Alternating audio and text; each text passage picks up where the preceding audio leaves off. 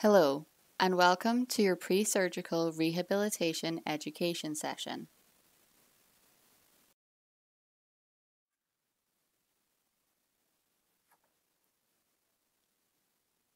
In this presentation, you will learn what to expect while you're in hospital and after you have your joint replacement.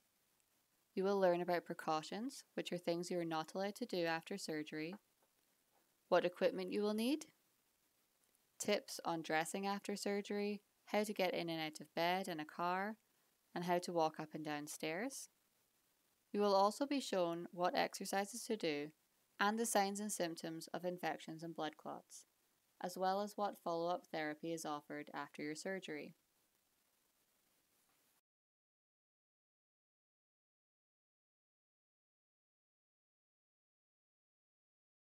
After your joint replacement, we will try to get you moving as soon as possible. This includes getting out of bed and walking.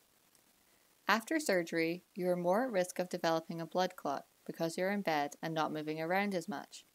This can cause your blood flow to slow down, which can then pool and form a clot. To reduce the risk of this happening, you'll be given a blood thinner and you're encouraged to get moving. Pumping your ankles up and down regularly throughout the day and getting up and walking around as soon as you are able to can also reduce this risk. Lung complications, such as chest infections, can occur as a result of the anesthetic and being in bed not moving. One way to wake up the lungs and clear them of anything that collects at the bottom during surgery is to take deep breaths and then cough. Do this 5 to 10 times every hour while you're awake. The best way to help clear your lungs is to get up and get moving. As we get up and move around, we naturally take deeper breaths. Most people go home the day after surgery, once you've been cleared by the doctor, nurses, and rehab team. Some people will go home on the same day as surgery, but only if this has been pre-planned with the surgeon.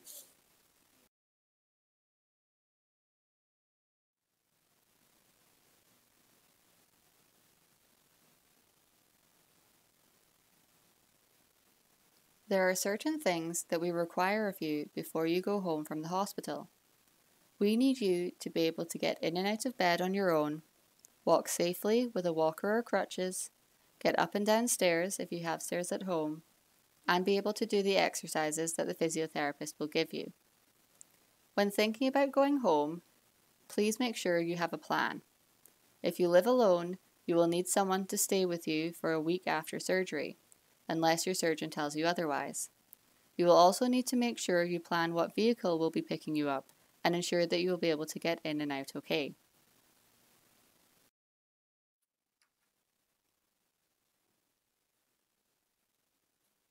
If you are having a total hip replacement, you will have to follow certain rules or precautions.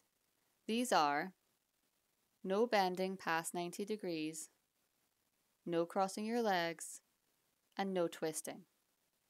The muscles and ligaments that normally keep the hip joint in place get stretched and weakened during a total hip replacement surgery and require time to heal. While they are healing, they are weak. Movements such as crossing your legs, bending forward, sitting in a low chair, twisting or stooping put too much pressure on the healing muscles and ligaments and can cause the joint to dislocate. You should stick to these precautions until you are told otherwise by your surgeon.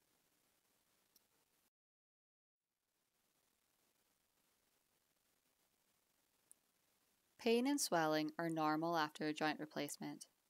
Make sure that you take your pain medication as prescribed, as this will allow you to move more with less pain. Try not to let your pain get above 5 out of 10, where 0 is no pain and 10 is the worst pain you can think of. When your pain gets higher than this, it is more difficult to get back on top of it. Ice and elevation can help to reduce pain and swelling. When elevating your leg, you must get your foot higher than your heart to help to decrease the swelling. You should only keep ice on the joint for 15 to 20 minutes at a time to avoid an ice burn. However, if you have a CryoCuff ice machine, this can stay on longer as it is constantly circulating, so will not damage your skin.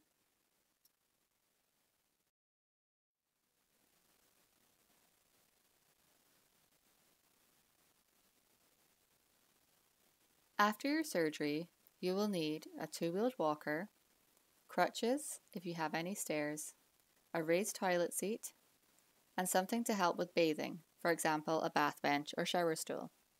You can borrow these from the Red Cross and a form will be completed for you prior to your surgery. You may find a leg lifter helpful for getting in and out of bed after surgery. It hooks around your foot and you can lift the leg in and out of bed. If you are having a hip replacement, some surgeons require you to purchase one of these. They will let you know prior to your surgery if it is something you will need. A sock aid and long-handled shoehorn can be helpful after a hip replacement, as you cannot bend down past 90 degrees to put your socks and shoes on for at least 6 weeks. A long-handled reacher helps to pick things up from the floor after surgery, as again you cannot bend down past 90 degrees. These items are available to purchase from many medical supply stores and pharmacies.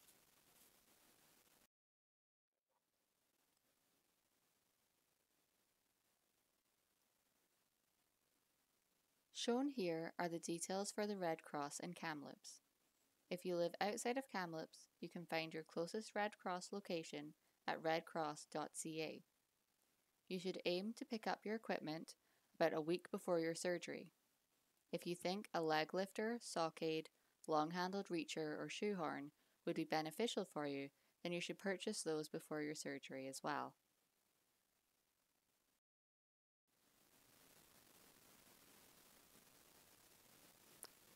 The next few slides will show you how to get in and out of a bath and how to use a leg lifter, sock aid and long-handled reacher.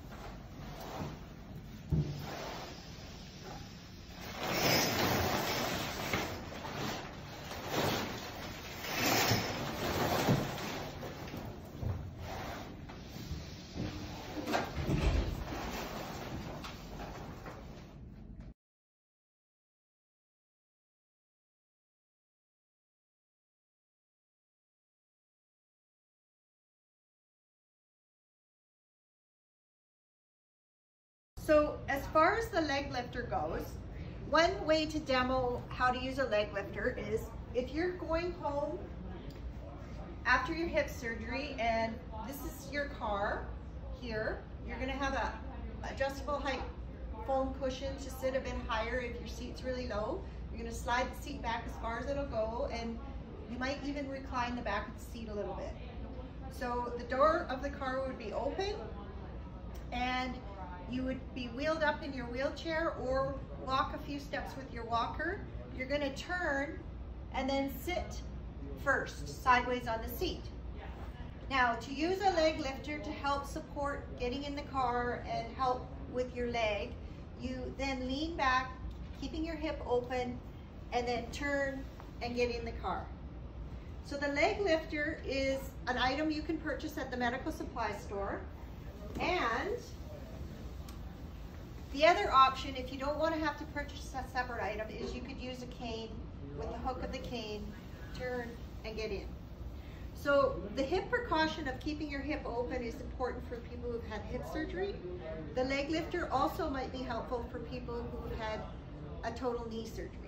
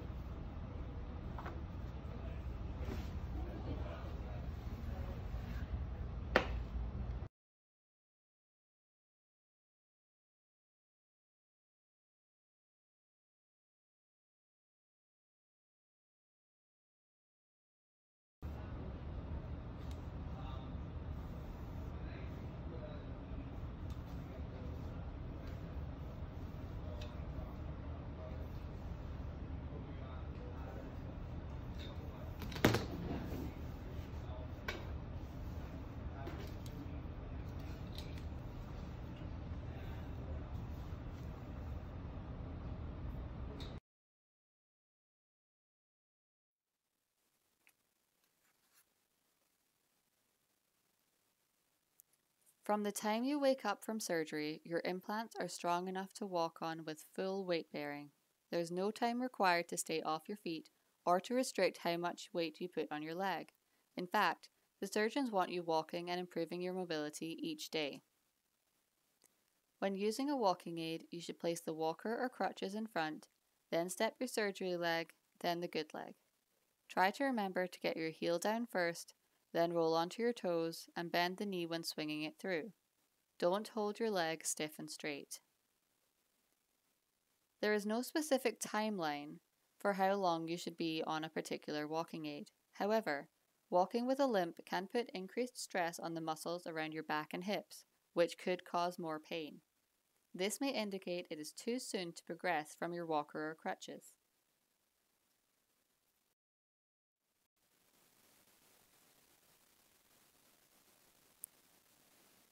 After your surgery, you will need to use a walking aid. To ensure your walker is the right height for you, the hand grips should come to the level of your wrist with your elbow straight. This way, when you have your hands on the walker, you will have a slight bend in your elbow. If the walker is too high or too low, it can put stresses on other joints and make it more difficult to walk.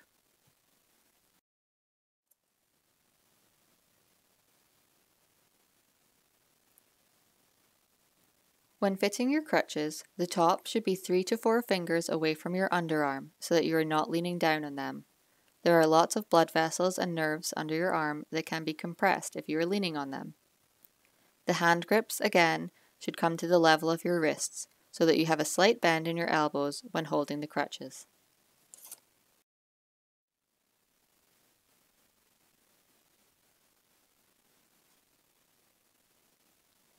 After your surgery, you'll be given exercises which could include the ones shown here. Do the exercises as directed by your surgeon or physiotherapist.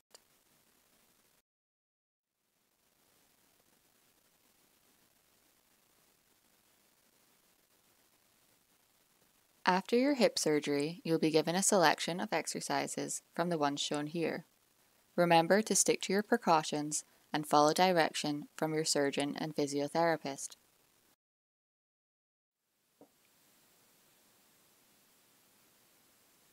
When going upstairs, remember to go up with the good, non-surgical side first, then the surgical side, then the crutches.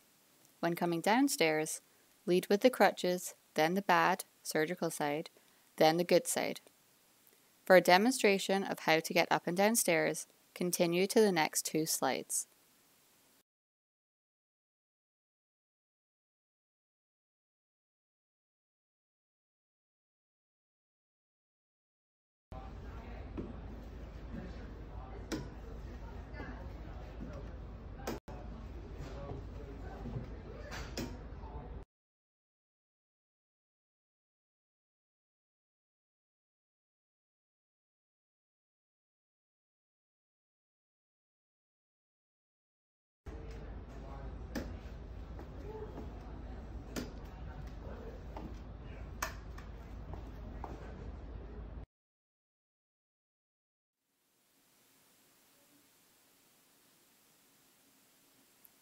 After surgery, you are more at risk of developing a blood clot because you are spending more time in bed and not moving around as much.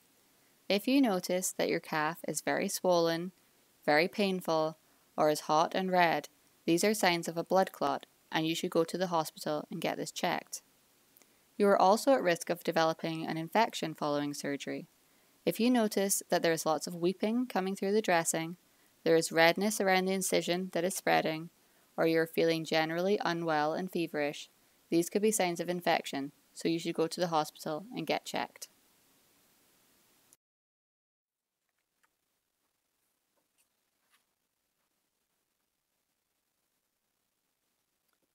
Follow-up for knee replacements and hip replacements are quite different. If you have a knee replacement, you'll be assessed by a physiotherapist 1 to 2 weeks after your surgery. If you have a hip replacement, you will see your surgeon at around 6 weeks after your surgery. At that time, the surgeon will decide if you need physiotherapy and will refer you if they think you need it. Whether you have a knee or a hip replacement, you should continue to work on the exercises you are given in the hospital until your surgeon or physiotherapist directs you otherwise.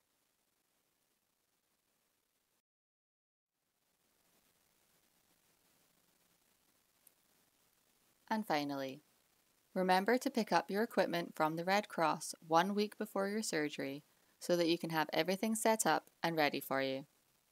Make sure you have a plan for your discharge from hospital, including what vehicle will pick you up and who will be staying with you. And keep on top of your pain, taking your medication as prescribed so that you can do your exercises and get moving to get the most out of your new joint. Good luck with your upcoming surgery.